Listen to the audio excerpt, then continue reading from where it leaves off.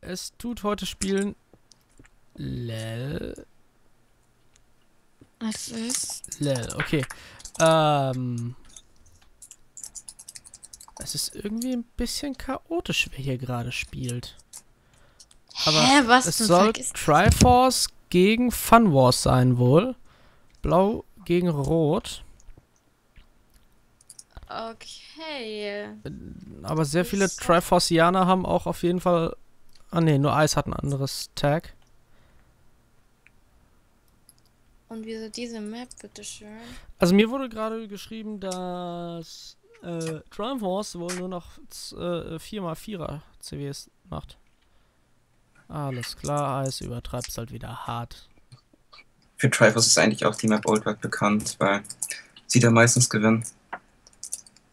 Eigentlich immer. Ja gut, aber wenn du dir jetzt mal Triforce anguckst, wer ist da wirklich bei, dem man nicht auf Rush trifft? Oder Desert, also... Ne? Ich weiß nicht, ich habe Loggy nicht so oft gesehen. Lass die einfach mal stalken. Nee, brauche ich jetzt nicht unbedingt. Das reicht schon, wenn ich sie in Videos stalke. Achso, genau. Und wie viel steht's? 3:1 für Triforce. Gegen FunWarzz. Trotzdem hat uns FunWarzz gerade eingeladen, ob wir oder nicht vorbeikommen wollen. Ja, schon. Der macht Eis wieder seine Makros an fürs Igeln. Das hast du gesagt. Haben wir jetzt diesmal nicht gesagt. Ich dachte, du vertraust Eis. Erstmal so überlegen, wie er Nee, heißt. wir machen da machen wir eigentlich immer Witze drüber. Okay. Auch intern in der Duckgang. Alles klar. Ja, genau. Ich habe noch gar nicht gesagt, wer heute hier überhaupt dabei ist. Ich habe Lucy, damit zuerst. Lucy spielt heute hier mit dabei. So für den Niedlichkeitsfaktor. Und dann noch Noah OG von der Duck Gang. So für das nötige Testosteron in der Runde. Habt ihr gerade diesen Steve gesehen, der sich rübergebaut hat und runtergefallen ist? Nee, leider nicht, weil ich hier gerade gucke, wie Triforce richtig schön weggebrustband wird. Ey, das muss ich sehen. Hä? Ich bin auf falschen Base. Ups.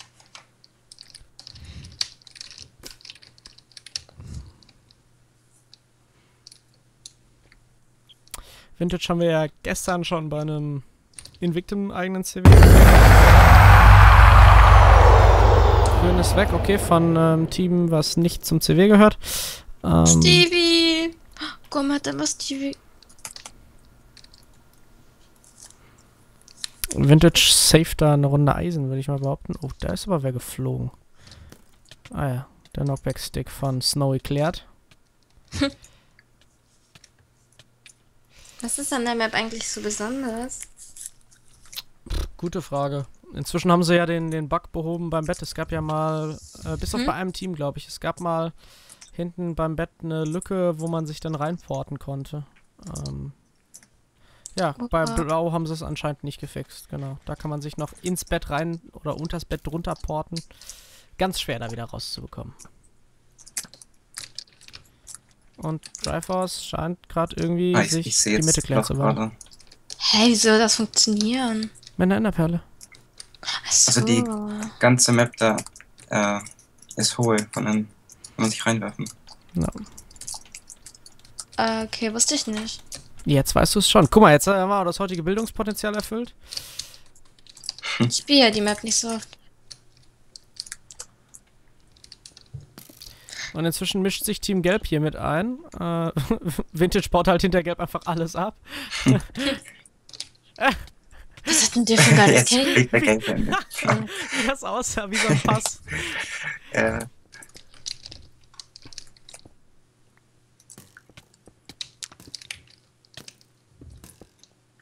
Denkt ihr, die checken, was hier abgeht? Die anderen? Nein, glaube ich nicht. Team Gelb. Glaube ich nicht, dass sie verstehen werden, was hier gerade passiert. Zudem ist von denen kein einziger in einem Clan, also insofern...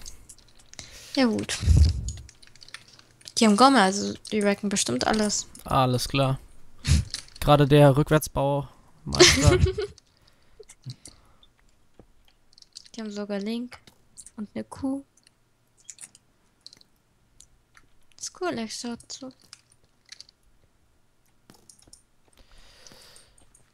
Ja, inzwischen hat Logi das Gold übernommen in der Mitte. Oh Gott, das war richtig knapp gerade. Für Platins, wie auch immer.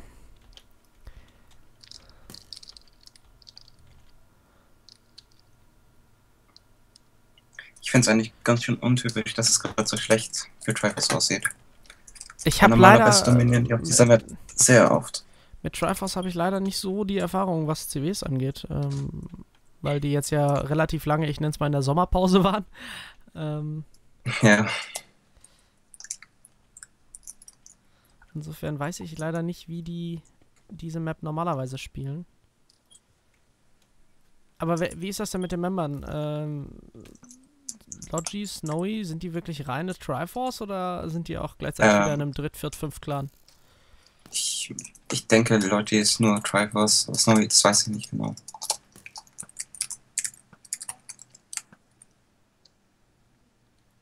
Eis ist ja Mittaggang. Genau, der ist ja mit dir im Clan. Ja.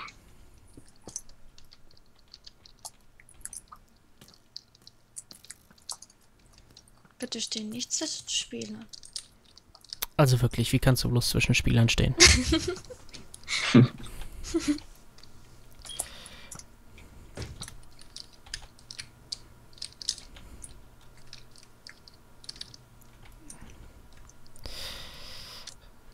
Platins hat er, glaube ich, ein Eisenschwert gerade kurz gezeigt. Ich habe es nicht ganz sicher gesehen. Er ist runtergefallen. Aber er ist runtergefallen, schade auch. Ach, Gelb hat jetzt auch noch einen Bogen. Eigentlich müsste man echt mal zusehen, dass man Gelb da wegkriegt, damit man sich rein aufeinander konzentrieren kann. Ja. Stellt euch mal vor, Cape gewinnt einfach den ganzen CW. Fände ich mega lustig. Und Eis könnte jetzt den Bogen bekommen. Ne, kriegt er nicht, kriegt er nicht. Das war irgendwie lustig. Das hatten wir aber mal relativ lustig. Wir sind in den CW reingejoint, von dem wir nichts wussten, auf Farmland von, ich weiß gar nicht mehr, was war, Tiger Family gegen irgendwen anders. Und haben ein Spieler von uns hat dann die komplette Tiger Family mit der Hand weggeklatscht. Danach haben wir uns das andere Team gegönnt. Ich weiß gar nicht, ich glaube, da war Handy oder so auch mit drin. Und dann haben wir einfach als unbeteiligtes Team, die nichts von diesem CW wussten, das Ding eiskalt gewonnen.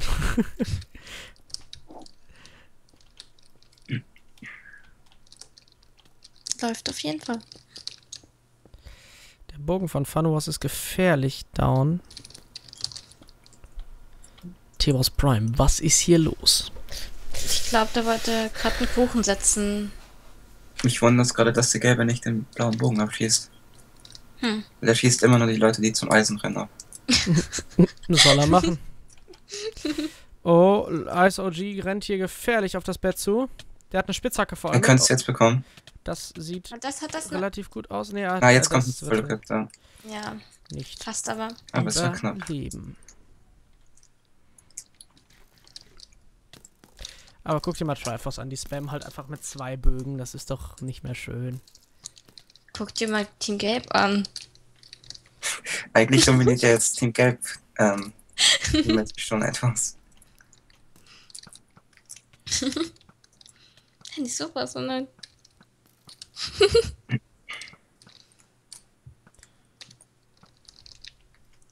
Also. Jetzt hat der Gelbe auch noch den blauen Bogen bekommen. Als ob der Gelbe jetzt da gerade reinrennt. Also es könnte sein, dass Ich Gelb würde jetzt das feiern. Nee. Nein, okay. Schade. Aber man sieht schon, dass Gelb eigentlich sich nur auf Blau fokussiert. Ja. Hat er gerade keine Rüstung gehabt? Steht irgendwer von FunWarzz still? Vielleicht sind das ja zweite Accounts. Oh, Eis geht drauf. Ja, nee, wieso sollte denn Gelb auf FunWarzz gehen, wenn es ein zweiter Account wäre? Wenn das ein zweiter Account von Triforce wäre, meine ich. Nein, eigentlich nicht. Nicht Mitte, alles klar.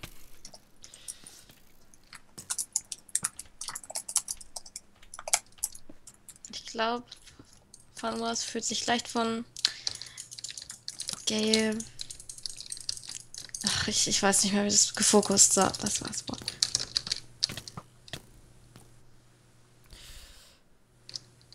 Ja gut, kann sein, dass sie das Bett jetzt Zwei kriegen. rote, genau, gehen jetzt gerade bei FunWarzz hinten rein. In die Base.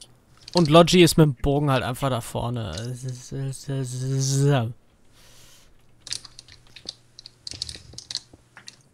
Er müsste sich jetzt theoretisch einfach oben drüber bauen. Oder einfach mitten ins Getümmel. Aber der steht halt da oben und schießt einfach weiter drauf. Ja. Ich dachte, er hat eine Kiste auf dem Kopf. Jetzt sieht es auch so aus, als wenn sich der Gelbe mal zu Triforce traut. Und Snowy scheint ihn bisher nicht wirklich zu bemerken.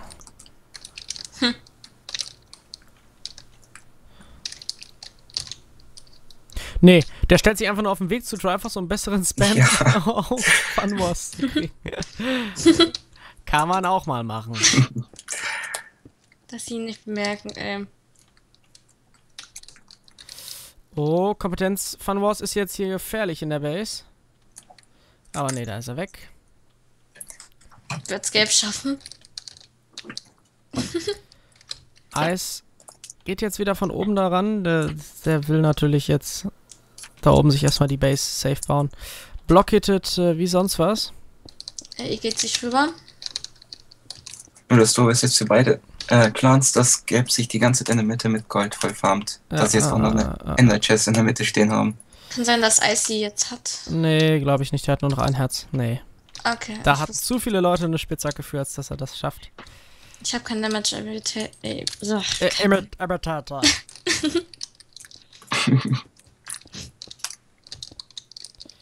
Das ist jetzt aber richtig blöd. Gelb von vorne mit dem Bogen und zwei von Triforce sind auch noch da. Ja.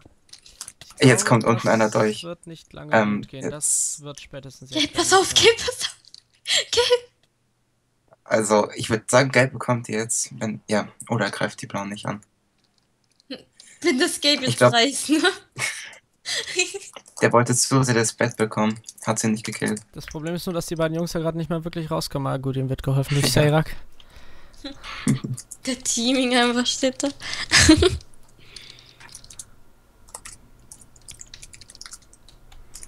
Tschu-tschu. Oh Gott, da ist die Eisenbahn wieder. Die Eisenbahn fährt einmal durchs Bild.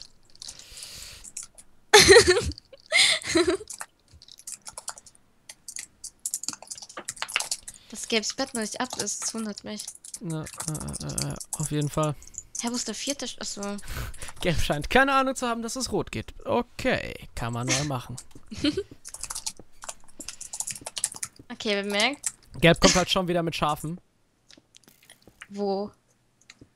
Bei Blau.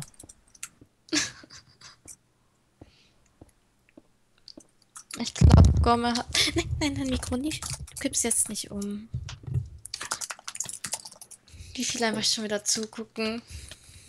Ja, können wir mal machen. Aber das hat echt was verdient.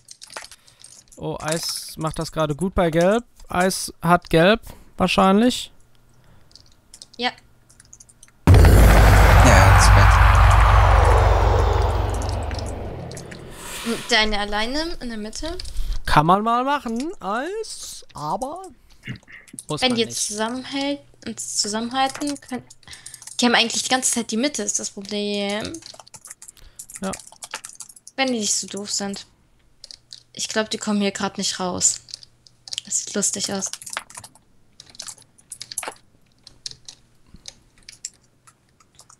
Wenn die jetzt noch mit einem 13er Bow ankommen, dann dachte ich. Ich würde es feiern. Jetzt. Okay, er wird fast runtergestoßen. Jetzt hat FunWarzz die Mitte wieder erobert. Das ist potenziell gut, denn die haben bisher keinen einzigen Bogen, glaube ich. Mann, mir fehlt voll Gelb. Das war voll lustig, wo die in der Mitte waren.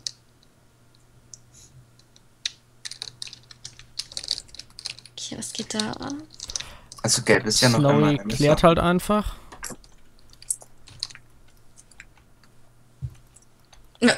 Ja. Hä, wieso geht das? Ach komm, Gelb. Ja, was ist mit dir? Oh, das war aber knapp. Der wäre fast weg gewesen, der Gelbe. Wieso beobachten wir zwischendurch Gelb eigentlich? Die haben nichts mit dem CW zu tun. Aber weil sie gut. zum Teil einfach besser, weil die beiden zum Teil einfach besser spielen als die beiden beteiligten Parteien.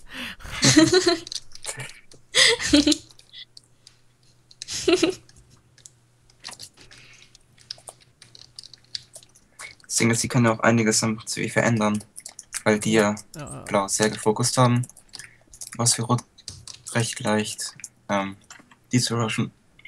Stellt euch vor, die kommen mit Oben ist jetzt Stärke. Eis auf dem Wasserspeicher. Das wär's doch noch, wenn die mit EP kommen, ne? Okay. Okay. Wie viele Herzen hat ein Eis gerade? Eis springt Ja, aufs ich denke, Bett, der Eis ist hat voll. Hat Ja, Vintage glaub ich einen nicht, Bogen glaub ich gehabt? nicht. Ja, das wird nix. Ich glaube, der hat einen Bogen gehabt. Vintage sollte sein Team jetzt vielleicht mal da raushelfen, denn da oben kommt X Milo. Oder Milo. Ja gut, ob die das bemerken? Ja. Ich lache, die sind alle drei in einem Loch gefangen. Das ist ziemlich doof gelaufen. Oh Mann. Jetzt baut er sie mit der Hand frei. Das ist... Gut.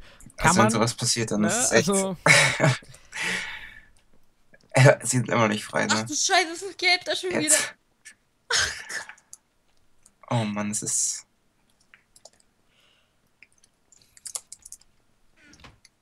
Ich feiere das gerade so hart, ne? ja. Erst das mit dem Loch und dann kommen die Gelben.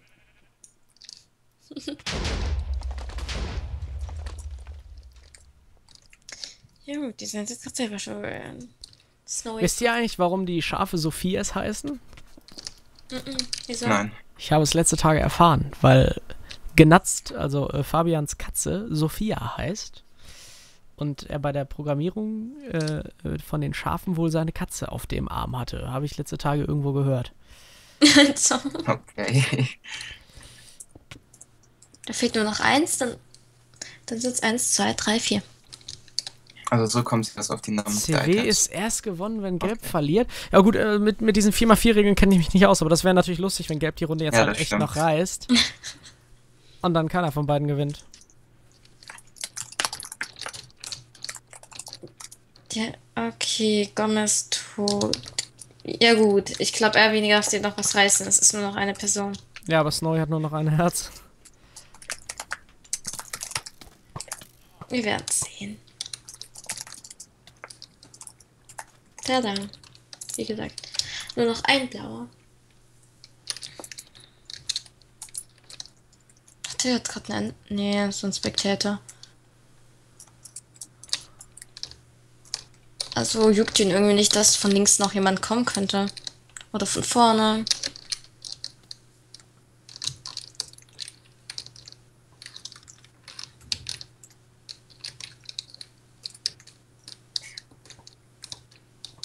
Ich denke, jetzt ist FunWarzz weg. Ja, denke ich auch. Ja. Die sind zu dritt da. Obwohl, wenn das neu... Nee, schafft er nicht. Ja, damit steht es jetzt 4-1 für Triforce und wir sehen uns in der nächsten Runde wieder.